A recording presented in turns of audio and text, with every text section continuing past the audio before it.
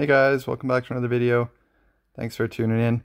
So I just had the honor of being part of a Zoom chat that was held by Jeremy Patzer, our local MP, and Leslyn Lewis, the one of the Conservative candidates for the new leadership.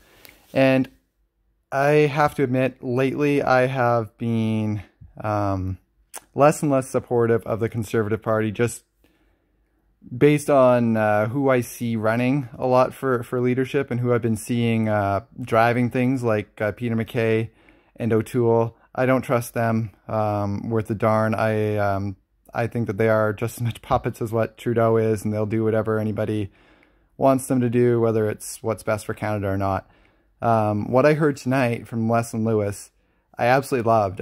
She seems like a very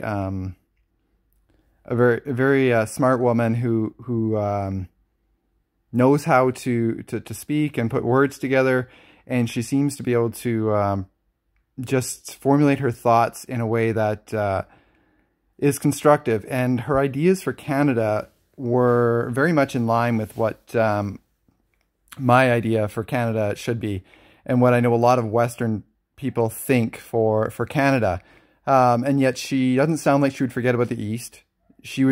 Sounds like she's going to be trying to be more balanced in everything, and she seems very open to readjusting equalization payments so they actually are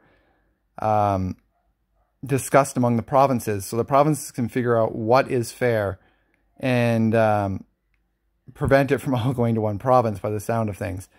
And she also sounds like she wants to realign the seating in Parliament so that we see more seats that are balanced for the opinion of Canada, rather than just everything being in Ontario and Quebec, because as you know, by the time Ontario and Quebec are done voting, the election's over and the West doesn't really get a proper say in who actually is Prime Minister. We get a say in who is the opposition party leader, but we don't get a say in the Prime Minister.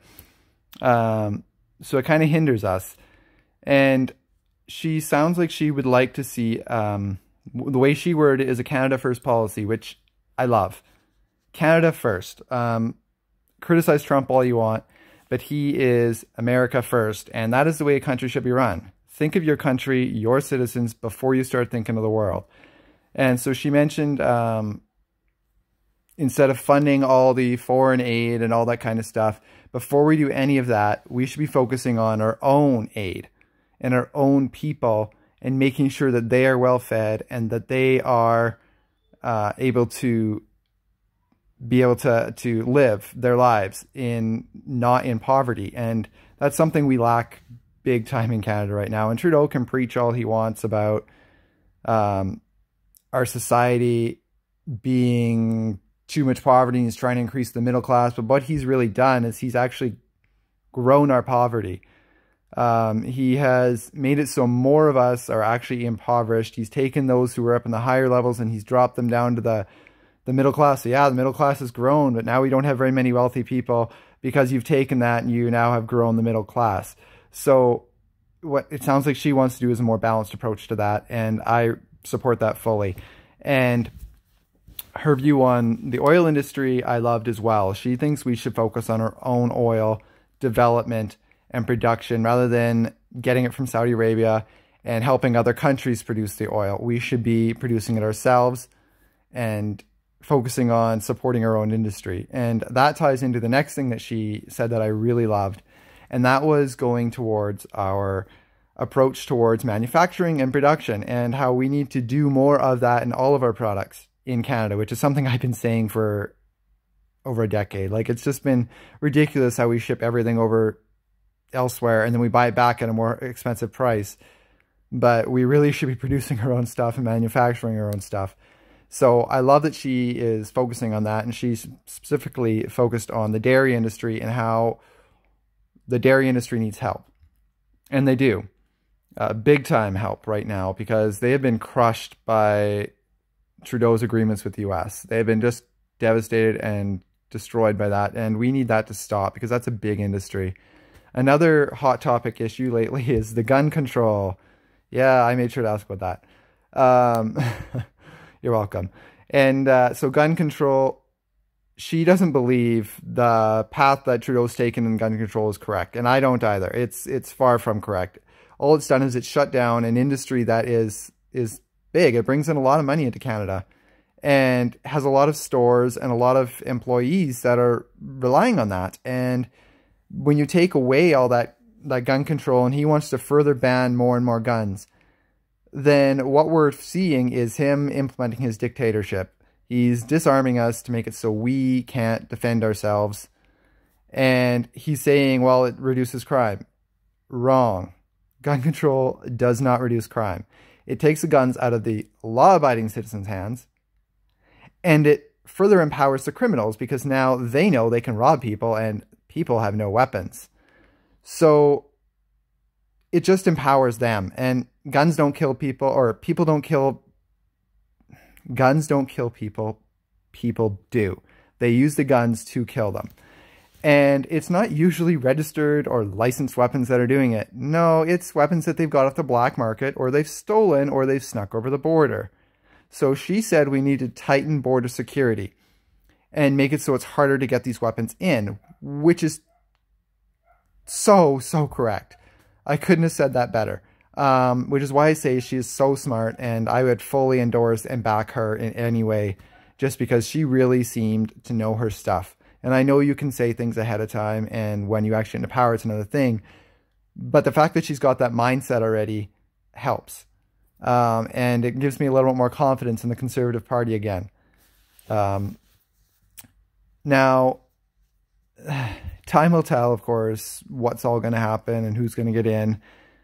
But just from listening to her, it sounds like she has what's best for Canada in mind and not her own agenda. She wants to make it so that the news organizations are actually fair again.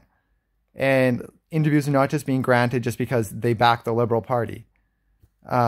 She sounds like she wants it to be some of the smaller news places to get a chance, like Rebel Media. She said her first media interview was with Rebel Media because she saw that they were being unfairly treated by our government. And they are. I mean, they were blocked from another press conference today, which is completely wrong and goes against our Constitution and everything in our country. But Trudeau doesn't care about Constitution. He doesn't care about law. I mean, heck, he's a criminal. How many laws has he broken since he got in? And what we see with Leslyn is she actually wants to change that. And she wants us to help support our natives, which is huge. They don't have clean drinking water, and she wants to see them having clean drinking water.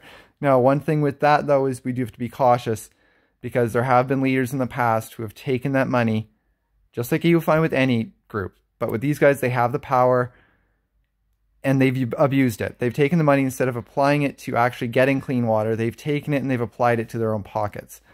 And that needs to be monitored. So I do caution Leslyn on that be cautious about that. Support the natives. Yes, get them clean drinking water. But make sure that leadership that is in place in those native reserves aren't swindling the people, and make it so they're actually having to account for the money that they're spending. Every penny should be accounted for. Because using that money for other things doesn't help build up the native people, which they need help. And that's an important thing, is that they need help. But they need it to come from their leadership. And so I do caution that. And but I love that she wanted to help support them. That is fantastic. Because Trudeau really has said he would and has done nothing. So overall, like I was very impressed. I was very thankful to Jeremy Patzer and Leslyn for extending that invite to me to come and listen in. As they know I'm a YouTuber and they know I'm doing a video like this.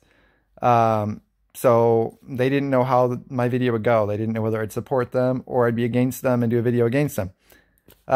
So thank you for giving me that chance and that opportunity. I really appreciate that. And I am endorsing you because I think, Leslyn, you are a super smart woman. And I think you can run this country better than what Trudeau can, which isn't hard. So, I mean, that's not saying much. But, I mean, you'd be way better than Scheer. As Scheer, I've been so disappointed in Scheer. I thought he'd be so great. And he just he hasn't done anything, and he hasn't even really gotten any real traction. In fact, he's divided the party, and it wasn't just him. I mean, that was Maxime Bernier too, as much as, and I like Maxime Bernier as well, but I just think it needed to be a lot more done more intelligently. So that is something that I think she will do, and I think that is something she's perfectly capable of, and 100% I back her. And again, I thank you guys for inviting me and giving me the chance to make this video. Thanks, guys.